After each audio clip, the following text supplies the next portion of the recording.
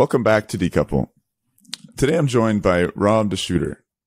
Rob is the co-founder of the Belgian Ecomodernists and a committed activist who's currently working on founding a cross-European movement of ecomodernists and eco-pragmatists.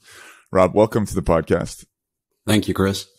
So that was a pretty brief intro, Rob. I do understand that this interview was a little tenuous because I think you have your third baby on the way. It is possible you might have to get up out of that chair and jump in the car and drive your wife to the hospital. But exactly. You're an activist, a father. Tell me a little bit more about yourself. Today we're talking about the Belgian nuclear phase out. And so maybe how did you come to be concerned about that? And how did you come to be involved in the activism that you're engaged with? Yeah. Well, I think I've been politically active and onto various activist causes since I was like a student. So I was an activist in the anti-globalist movement back then. So not thinking about nuclear or energy at all. And through the years being involved in various deep green movements, I got thinking about more and more about energy, agriculture, and stuff like that. And lately, having discussions, people were starting to call me an ecomodernist, and then I thought, okay, what's that? And I rolled into that one, and we got together, and we're actually building this thing right now. So now that's how when you say we're deep green, I mean, I think it's really important to find labels to accurately describe ourselves and describe. I don't just want to say our opponents, but other people in the environmentalist debate. So deep green is referring to more sort of like a degrowth. Well, I suppose it's a traditional green. The word degrowth wasn't very popular 20 years ago, right. But the usual stuff like do less, have less people, right, whatever. Right. So kind of classic green, yeah. Because there's a movie that came out a little while called the classic green, called Bright Green Lies, and it's contrasting bright green and deep green. Bright green meaning kind of corporate environmentalism, the renewables lobby, etc. And that's being critiqued by people who call themselves deep green, folks like this apocalyptic Derek Jensen character who thinks we should blow up all of our hydro dams and free the rivers, and that human population should be reduced to a few 100,000 or something to restore the balance of the earth. So there's so many labels, but anyway, let's not go too down that rabbit hole. Suffice it to say, exactly, you sort of drifted into ecomodernism. I'm really excited about the second part of your introduction there, which is that you're involved in organizing a sort of cross-European movement of eco-pragmatists, eco-modernists. I'm not sure what phrase you guys use to describe yourselves. I've been really kind of excited in talking to Europeans who are involved in those kind of movements, because I sense that there's something a little different about European, however we're going to call them, however we're going to label them, eco-modernists, eco-pragmatists. Exactly. It's a little bit different than sort of what I see coming out of California. No disrespect to the Breakthrough Institute or others, but there tends to be a little bit more of a maybe kind of an arch pragmatism and sort of working within the political realities of the U.S. A little bit more of a willingness to sort of I guess be a little less radical, and just because of the political gestalt of the U.S. that tends to be, much more based in, neoliberal economics, and an acceptance of kind of where things are at in the U.S., which is a bit different than Europe. You guys still have, I think, a fairly robust social democratic base. So I'm just interested in what this sort of budding pan-European movement you're building looks like. Yeah. I would say getting to know a lot of people from like Finland, Sweden, some in UK, some in France, even some in Germany, Belgium, the Netherlands.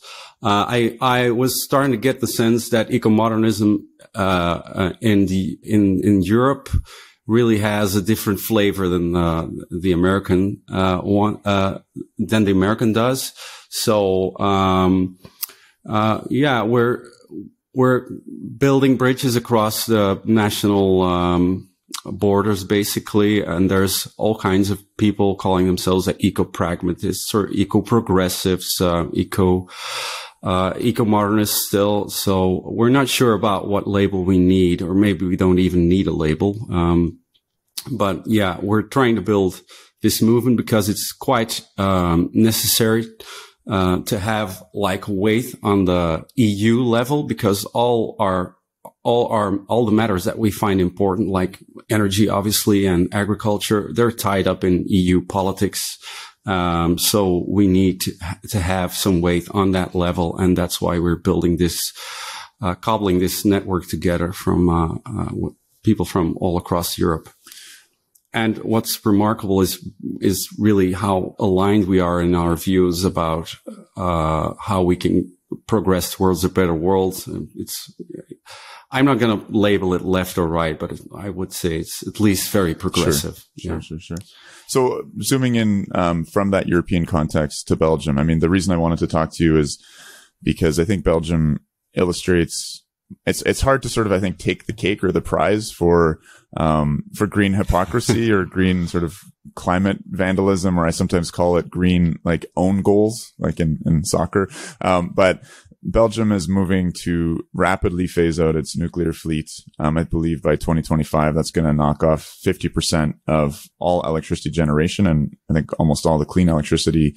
And it's, being pursued, I guess, because of that primary green commitment to anti-nuclearism. And that's completely overriding climate concerns. So that's why I really wanted to talk to you and learn a bit more about, the nitty gritty and the backstory as to why that's happening. So I've kind of summarized it, but if you want to talk a little bit more about what the stakes are of what Belgium is planning, and then we can get in, I think, to a little bit of the history and the politics behind that. Sure. Well, what the stakes are is, we got a new government. It took us a long time. That's pretty classical Belgium. So it took us a year and a half of coalition forming. And right at the end, the Greens got into the coalition, and the Greens' main, prize to take home was we're going to finally, push through the nuclear exit law. The nuclear exit law has been on the books since 2003, the last time the Greens were in government. But yeah, now they're pushing through on that one. And so they won like the kind of energy cabinet post in these coalition negotiations, or? Okay. Exactly. Yeah. So yeah, there's lots of different parties. So we have, parties across the two, language borders, basically, the French side and the Dutch side. So there's all these little parties, that have to form one coalition government. And, they all have their own issues, like pensions for the socialists, or, free market stuff for liberals. And they're in there. And then the Greens, they say, we want energy, and they're right to claim that post because it's basically the most important post for the future. And, they got their green energy minister, Tine van der Brande, and, she's pushing through the classic green stance on we need to close nuclear before anything else. So just briefly, because this was of interest to me, I was starting to think about Belgium as the Lebanon of Europe, not because it's, I mean, Lebanon's in rough shape right now, don't get me wrong there, but just that you have this, kind of ethnically divided country. And I think the government requires a certain representation of French and Flemish, representation. I'm not sure if you need like a French president and a Flemish prime minister, like in the way that Lebanon does. But does that complicate this kind of coalition building and make governance a little more messy, or does it make it more democratic? Like what's your feeling? Oh no, it's terribly messy. Basically, we're like two countries that have to form one government, because there's like the media, the press is Dutch on one side and French on the other side. So we don't talk to each other. We don't talk to each other politically, not in the public realm. So, and when they have to get together and form a government, that's messy, because they have completely different issues on their mind, when they have to form coalitions. And that's why it takes the last one took over a year and a half. So We broke a world record, and then we broke our own record once again. So. Yeah. No, I mean, it's interesting. In Canada, there's been a move towards proportional representation because we have this sort of first past the post thing, winner takes all. And it's very undemocratic because there's regions of our country that maybe are very politically conservative, and doesn't matter if you have a progressive vote there. It's not going to mean anything. And I'm certainly, I think, broadly in favor of some form of proportional representation, but there are dangers. And, the Greens kind of jumping at the end and getting to wield so much power is very interesting to me. Tell me a little bit about, this nuclear exit law. It sounds a bit like, the German Energiewende or the Atom. Yeah, it's whatever. The same thing, basically. Yeah. The same context? Atomausstieg. Yeah. Tell me more about that. So in 1999, we had also elections, federal elections. And, back then there was a dioxin crisis, and this basically gave the Greens a bit of a push. So they won the elections, historically strongly, back then. I think they reached about 10%. And what was the dioxin so they crisis? were part of the, it was a crisis of food contaminations, food for chicken feed, and I think also pig feed. And there was the worry that these dioxins would cause cancer across the population. So yeah, that was kind of bad for the government that we had back then. And so that gave the Greens a bit of a uplift for caring about environment and about these issues. So that's why they got into government back when the elections came around. And so, already then they were focused on getting nuclear plants out of the picture, and their main concern, in the coalition proceedings, they were focusing again on getting a nuclear exit law on the books, and they got it by the end of the tenure of that government in 2003. And since then, we've been basically meandering along, postponing this exit, until now. The Greens are back in government, and they're no longer about postponing the exits. Right. So this is like, it's interesting. It's, in the setting of climate legislation as well, it's very easy for politicians to pass laws and make promises, use their words. But I mean, this is one half, of Belgium's electricity generation is nuclear. This has huge implications, for the country, for the grid, and the grid underpinning the rest of, the networks of a country or of that society, the lifeblood of civilization, as folks like Robert Bryce, talk about in their books and movies. This is really significant. So, I mean, it makes sense that it was sort of passed and then sort of sat there on the books gathering dust, cause it's a major endeavor to transition energy and to do so in such a drastic form. So, so how is that being received? How quickly are, from the Greens getting into government and putting this agenda back on the issue is the plan to get rid of nuclear? Is it proceeding along as quickly as planned or meeting more delays? So yeah, by now, right now, the nuclear exit law says 2025, everything has to be closed. Okay. And that's, what they're aiming for. And I think it's going to happen probably, barring some miracle. But, that's the aim, and that's what they'll probably get as well. All right. So it begs the question, what's the plan? How are they going to replace these reactors? The plan is to build new gas plants. We currently have, I think it's about 10% from wind, and then, a smaller percentage from, solar. I mean, that's not really big here in a great country like us. And then, the rest of it, the bulk of it is natural gas right now already. And we're going to close the plants and build new gas plants to replace them. And I understand there's, because of that, Belgium would be the only country in the EU who would see its emissions rise in the next decades or next few years? Yeah. Okay. Yeah. Of course, that's pretty significant. If you shut down your main low carbon source, then you're going to see rising CO2, and that's what we're doing. So yeah, we're going to be the worst, kid in school, doing that.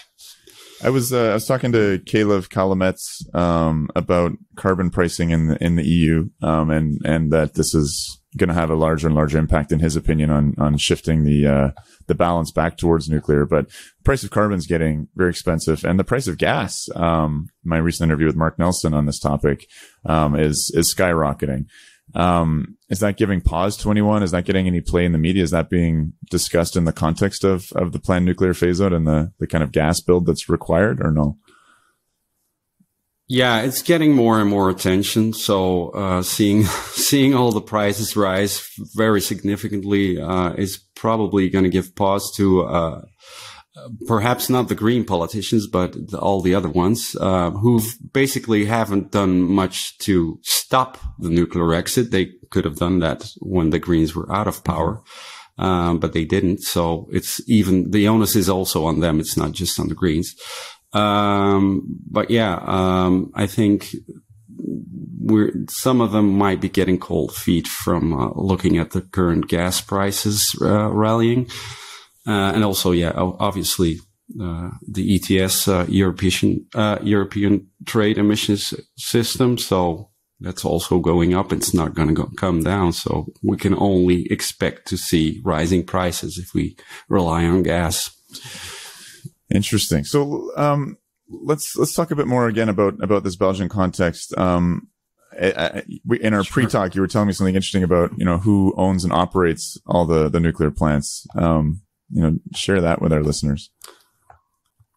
Okay. Yeah. Well, I think, Belgium is slightly special in the sense that, we never had a national build out. It was always a private, venture. We basically, started building plants. I think we built a research reactor somewhere in the 50s. And then, we built plants in the 70s based on, Westinghouse reactor, the PWR. So they were always in private hands, basically big companies, conglomerates, building these things and selling electricity. And, going through history, they've been owned by, different companies, and those companies have fused together. And in the end, they were bought by a big French company, GDF Suez, which is now known as Engie. And in Belgium, we call it Electrabel. So Engie Electrabel is basically the owner of the plants right now. And one of the things that was always used against nuclear is because it's a monopoly from one big French company, right, which is true. And this is also predominantly a gas company in France. Is that not right? Yeah, Engie is actually, yeah, you got Engie and you got EDF in France, and Engie is basically the gas company. So either way, they're pretty happy in the Belgian situation. They're going to build either gas plants or keep nuclear open. So they can't really lose in this situation. And, in terms of, financing these gas plants that Belgium's planning on bringing online, is that an easy thing to do in the context of the overall, European commitment to decarbonization? Is that legislatively easy to get that financing? Like you hear all around the world about, a divestment from new fossil fuel infrastructure, particularly, and you hear a lot about, European banks not funding fossil fuel infrastructure development, in the developing world. So what's going on there? Who's gonna pay for these new plants? What are the mechanisms involved? Yeah. So, it was pretty obvious that no operator was going to build gas plants because they're not viable, in the current, situation. So the idea proposed was to build, have some sort of subsidy system. It's called the capacity remuneration mechanism, CRM in short. Basically, it pays plants to provide capacity, even if they don't run. So the idea is to sell it as, well, we're not going to run them, but we're going to pay them to be there in case we need them. So that's what's happening right now. The CRM was approved. It was approved here in federal at the federal level, but it was also approved now recently at the EU level. So we got approval to basically subsidize gas plants. And I think it's the end of, or the beginning of October, we'll have an auction for new operators that want to build gas plants across Belgium, to auction a position and be able to receive these funds, these subsidies. Is there any outcry against that? Is that how is gas Yeah, perceived? I'm crying out against that. So yeah, there's a bunch of us. There's people are doing stand up for nuclear. Obviously, the Ecomodernists in Belgium. So yes, we are crying out against that. But it's not the main. It's not in the mainstream media enough. So. In Germany, you see this tension where there's the nuclear phase out. Where I think they brought a new modern coal plant online recently. Datteln 4, I think. But there's protests, right? I mean, the Greens are going out and they're trying to occupy the lignite, strip mines, and there's a fairly healthy protest movement. I think it's based on the premise that the government just needs to build even more renewables, and that's the way, and that they're not committed enough. But are there elements of the Greens that are wanting to protest these gas plants, or gas plants are like a necessary evil? Yeah, there's a few.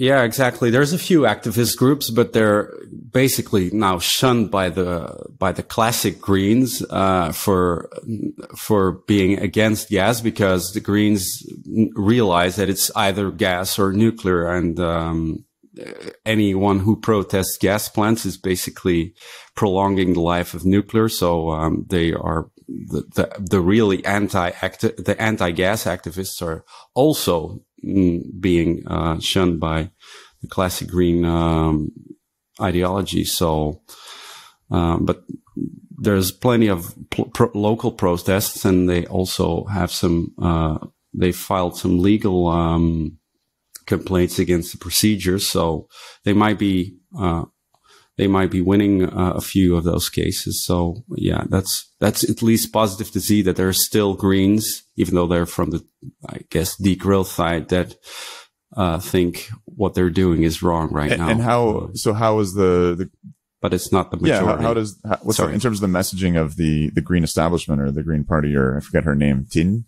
How did Tine van der I'm not even going to attempt that, but I'll just call her Tine. It's okay. I mean, so her, how does she sell that vision then? How does she, again, cause to an outsider, this just looks like such a glaring, especially to a pro-nuclear outsider, such glaring hypocrisy. And, again, perhaps the single most, flagrant example of Greens, shooting themselves in the foot. Yeah. Well, there's some. So how does she justify the gas plant build out? There's a few arguments that they always put forward, somewhat gaslighting the public perception. No pun intended there. And the main one is, like, they call it the pixel argument. So the phase out of nuclear is only a small pixel in the total picture of the energy transition that we need to make. And of course, if you look far, if you zoom out far enough, then you're looking at industrial and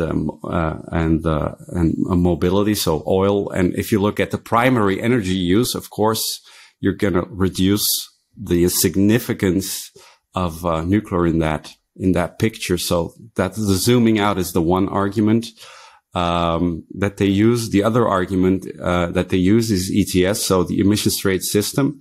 And basically the argument is, we are going to build gas plants, and because of that, we're going to be pushing out coal plants in Poland.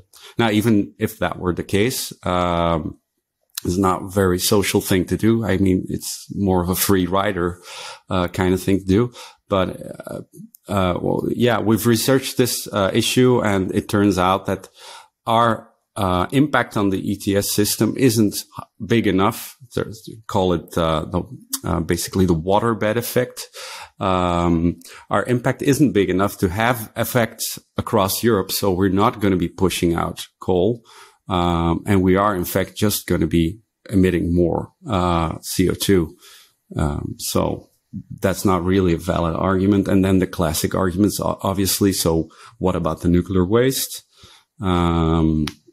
Safety, etc. So those have never really left the building. So when it comes to safety, and that argument, so these reactors, they're like American style Westinghouse, pressurized water reactors.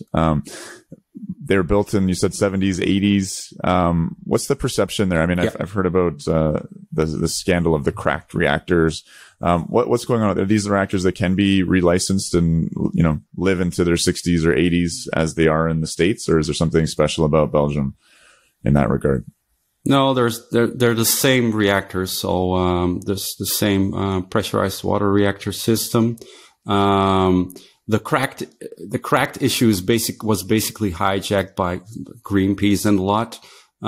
So back in I don't know the exact date, I think the 90s, they researched these reactor vessels and they had more precise and measuring instruments, and they found little, bubbles basically. And this story got its, well, of course, the Greens took this as, okay, we're going to say these are no longer safe because there's cracks in them. But it turns out they were there from the beginning, from the creation of the reactor vessel. And, they've run thorough tests on this, on these vessels and on materials that they've been, keeping since the creation of those vessels, and they can blast radiation onto them and see how they react. And basically they've been considered completely safe in that regard. But of course, this story got its, I mean, they're called the Scheurtjes reactor, which means a tear reactor, teared reactor. And this mental image is just so overwhelming in the public perception that it's very hard to get rid of, even though it's a complete bullshit, really. But yeah, that's 2 out of 7 reactors that are politically unviable to keep online, even though technically it's the same thing as the other ones.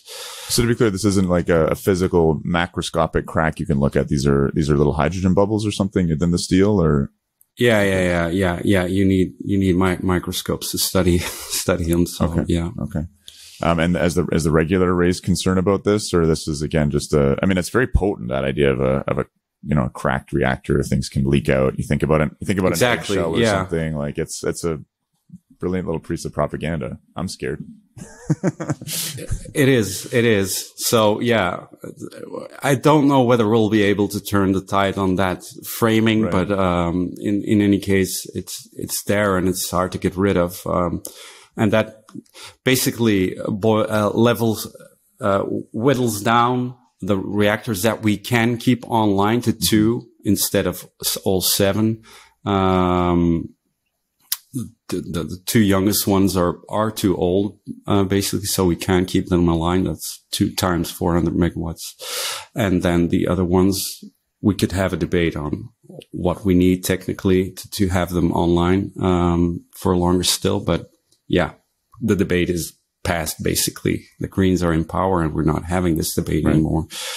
So there's kind of 2 concepts that I found to be really interesting in thinking about, nuclear, renewables, energy mix, closures. And one is, this idea of like path dependency. So, I mean, there's been a huge investment in nuclear. That's probably why it's still on the grid, even 18 years after the initial nuclear phase out bill. It's hard to get rid of 50% of your grid. Not impossible if you have the right sort of, ideological commitment, and finance. But I mean, that points to the second part of this, which is political patronage. and you mentioned that the Belgian Belgian nuclear fleet is owned by a French gas company.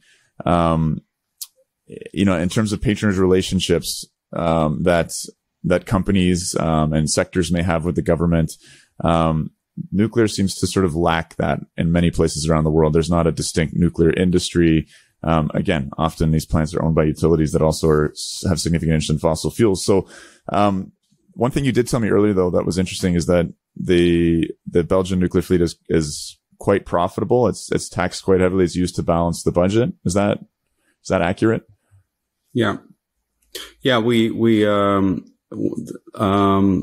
know the exact year, but we prolonged the nuclear fleet, I think 10 years ago. But one of the conditions to prolong it to the operator was, okay, but you have to pay a nuclear rente, so basically a nuclear tax on your profits because you're making too much profits.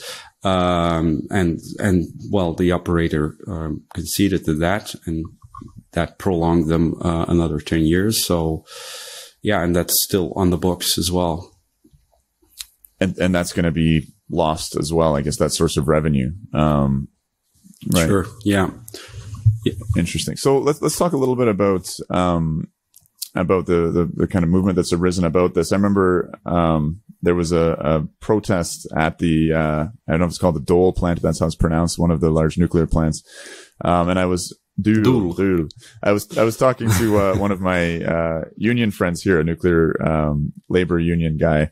And I said, "Oh yeah, have you seen this protest at the Doel plant? It's really exciting." And he was like, "Oh God, not another." He was assuming it was an anti-nuclear protest, but there was this manifestation of, I think it was something like 1,000 workers at the site, and they were it was such a nuclear culture thing, right? Very safety oriented. They were in a parking lot. They were all at least 2 meters apart in this kind of grid-like pattern. I'm not sure if they were holding placards, but they had come out to I guess stand up for nuclear in their own way and for their jobs. It was very interesting because we don't see a lot of I find I haven't seen a lot of activism from workers themselves. So this was maybe the most significant nuclear labor union action I'd seen.